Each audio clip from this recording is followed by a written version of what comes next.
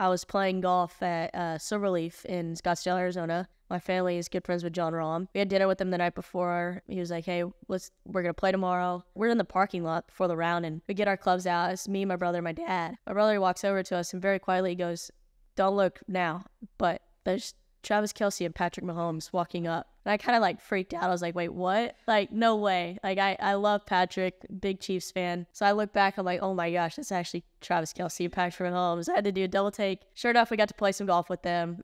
It was just unbelievable experience. We had a blast playing with them. It was truly a dream round.